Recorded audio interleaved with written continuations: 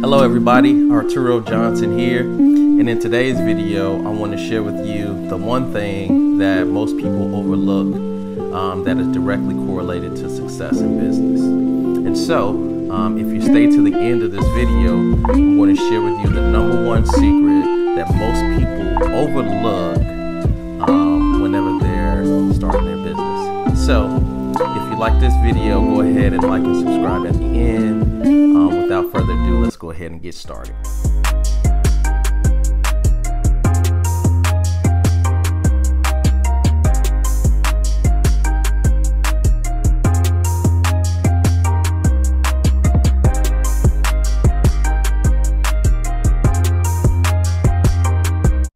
And so I've been really reflecting and reading this book again, and it's called The One Thing by Gary Keller. And if you haven't read this book, it's phenomenal. And it really just talks about keeping the main thing the main thing.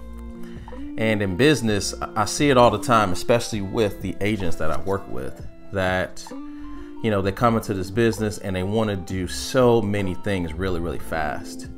And the one thing that I always mention is keep the main thing, which is find one thing that you're good at and get great at that and stick to it, right? And a lot of times they come into the business thinking about multiple streams of income and all of these different things. But the truth is, you know, that's great. But the reality is that you need to have one stream of income that is strong before you try to diversify, right? You don't want to have 5 streams of income that pretty much are barely dripping out anything, right? You want to have one stream that's flowing, and then you want to figure out how to generate another stream that flows. And so with that being said, right, you want to keep the main thing the main thing. And it's very easy to do in today's world, right? We have technology, we have social media, we're in a pandemic with any excuse to kind of just stay at the house and watch Netflix all day. But what we want to do is we want to get out of this mindset of becoming a jack of all trades and a master of none. And we really just want to really sit down and figure out, you know, what we're great at and see if we can share that with the world.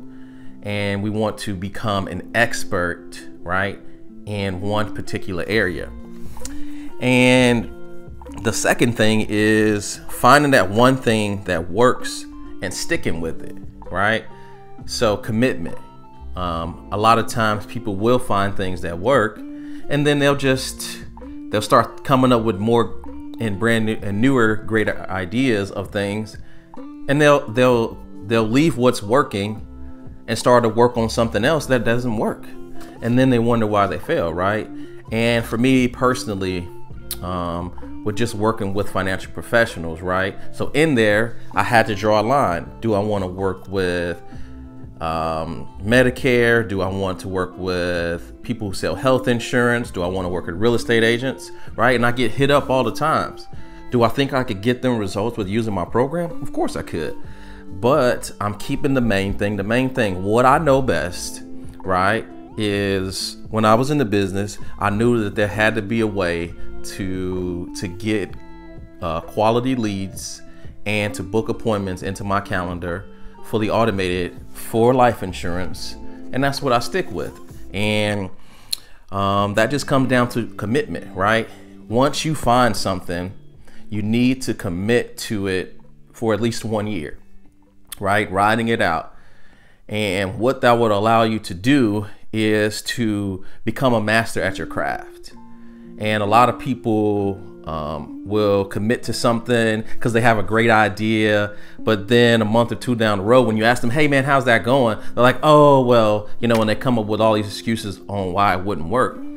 And you want to commit to it, and then you want to believe in your ability to figure it out. And just by that one act of just committing to it, you know, you're pretty much guaranteeing that you are going to have some phenomenal results. Now, you need a couple other things, right? You need to have a great idea. You need to have a plan of action, but you also need to have commitment. And then the last thing is simplicity, right? We want to keep things simple. And an example of that is a lot of people, they don't keep things simple, right? And so how you do one thing is how you do everything. And an example of that is my keys, right? So most people, if you pull out your keys, they've got tons of keys on their ring. And some of the keys are from old mailboxes and old addresses. Some are from P.O. boxes or, old file cabinets from years ago when they were in college, or old businesses, or, old keys from apartments they had back in college. Well, why do you still have those on your key ring, right? And so you're saying, Arturo, well, why does this even matter about business? Well, it's about clutter and removing things that keep you from being efficient, right? So when I go to reach for my keys and I open the door, there's only one key on here. There's two keys. That's my key fob for my car, but there's just one key on here. But it's not just about the keys, right? It's about the brain power of how long it takes for you to find the key to get where you need to go. And if you think that's silly, well, just pull out your keys, right? And we'll see how simple this one thing is just try to go ahead and remove that key and just be aware of why you're removing it. And it could be a key that you have no idea what it goes to. And, it's probably been years since you even used that key and you have no idea why it's still on your ring, but it's just been there and you just accumulate more keys and it's just around there, right? And just imagine like trying to take that off, how much resistance it is to that.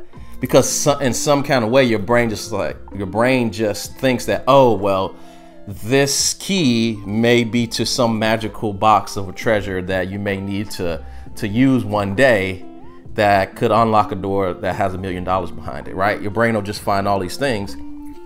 But what is it doing, right? It's keeping you from, being able to just put those keys in your pocket, right? Or it's being able to find things, so you spend moments of frustration. But it also is just, a reason to clean up some things. And I know I'm using the key thing as a microcosm, but what if this was something in your business, right? And it's something isn't working and you haven't used it in a while. And for some reason, you're emotionally tied to it for some reason and you don't know why, and you just can't get rid of it. Well, if you don't cut it out of your business and out of your life, it's going to cost you. And so this is what I'm saying about simplicity, right? And we can look at something as simple as keys, to use this as a good practice to keep things simple and to get rid of things that we don't need.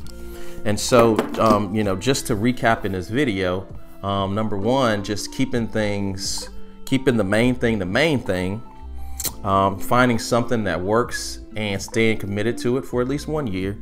And then the way you do one thing is the way you do everything, which is simplicity, right? Essentialism, finding the things that are necessities and using those and cutting things that you don't need. So I hope this video was helpful.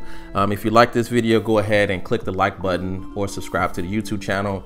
I try to create some videos like this 3 times a week of high quality about business and life on the small things that can take you to that next level and get you over the hump that the 1%ers are using. So again, that book is called The One Thing by Gary Keller. So go ahead and check that out. And feel free to leave some comments in the section below and let me know how many keys you have on your key ring that you have no idea what they go to. Thank you.